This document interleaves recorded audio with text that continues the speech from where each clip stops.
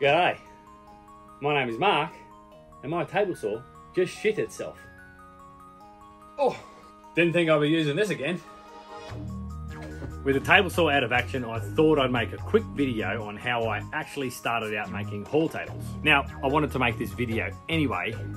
The table saw shitting itself has bumped it up the list. I had the basic power tools, circular saw, router, a couple of drills, belt sander, sliding miter saw. The goal here is to see how long this table actually takes me and how much pallet punter cassiola I can make. But just remember, this is a hobby slash side hustle, and I am pretty poor at valuing my own time when it comes to selling my actual products. Through the video, I'll throw up a few rando times of how long it took me to do certain tasks throughout the build, so you can start to figure out how long this might take you for real.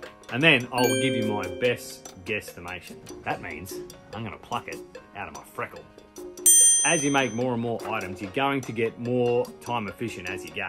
You get better at things, you learn, you have jigs and processes sorted and streamlined. Just remember, it does not happen overnight. Investing back into yourself is going to be the key to productivity. Like getting one of these pneumatic denailers. It shoots the nails out. I do like to use as much of the pallet as possible because, you know, it's hard yakka, except these blocks. I never use those. Who wants to watch a video about that? So out we go outside. This is basically the back to basics. We don't have a table saw, so we need to put a straight edge on. This straightening jig is going to get you in the game on day one. Very easy to make. I made mine out of pallets.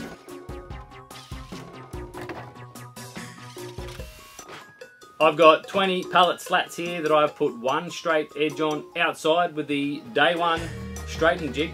I've got one nice flat side for the glue up and this pretty dodgy side, which I'm not too concerned about. It just means a couple of extra passes with the router. Doing that inside in the shade, probably more fun than doing it outside in the heat. Prepare the pallet slabs as best you can with the tools that you have. Try for a nice clean bond, but don't stress too much. Modern glue is a magical thing.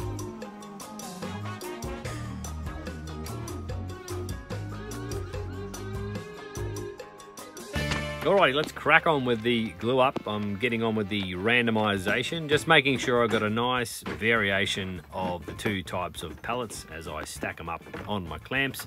I want to make sure they're flipped over. That one straight edge I got, that is going to make sure my glue up goes as best as possible. Get that on the underside against the clamps, so when we clamp up, we at least know one side is going to be nice and flat.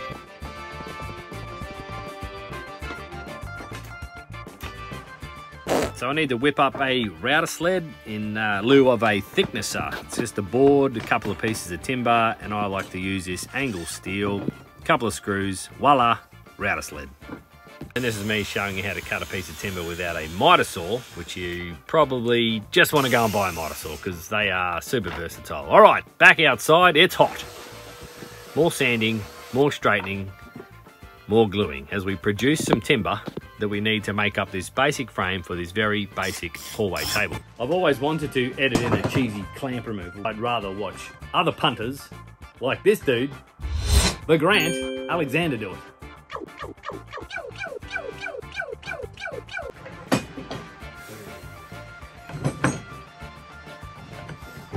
Okay, for today's hello dickhead moment, make sure that your sled is taller than your slab.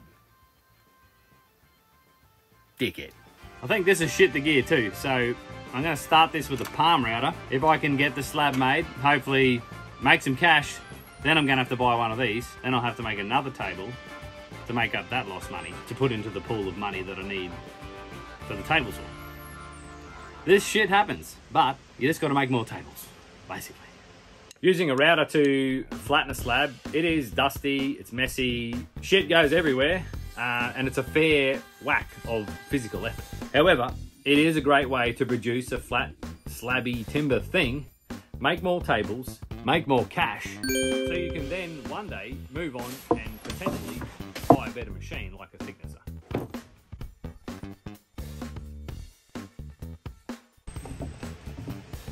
We've got the top side, or the good side, still got a heap of voids, that's okay.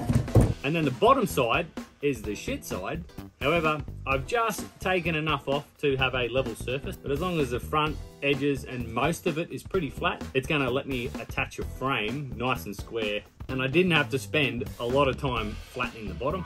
I'm gonna give it a smash with the belt sander now. I had to buy a new one. That hurt, but I will not let you fly off the bench. I promise that I will not sand your power cord this time.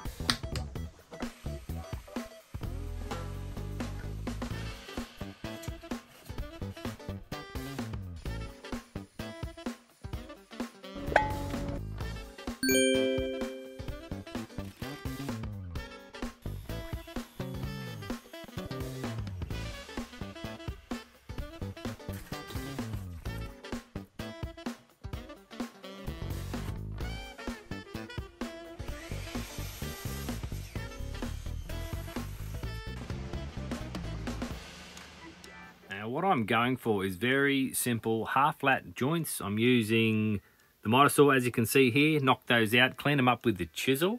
What that'll let me do is create a nice gluing surface, check square.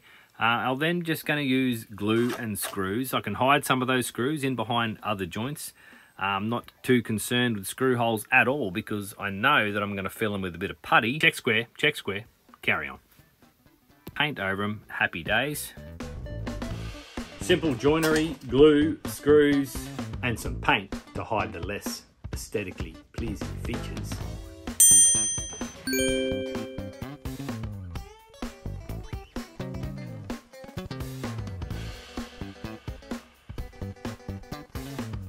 So here it is, a basic hallway table with a nice pallet wood slat top sitting on a whitewashed pine frame. This is my most sellable combination.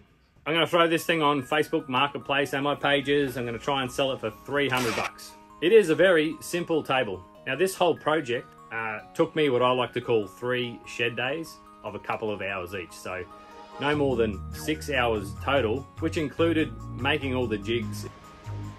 Wrong side. It included filming, decking around as usual.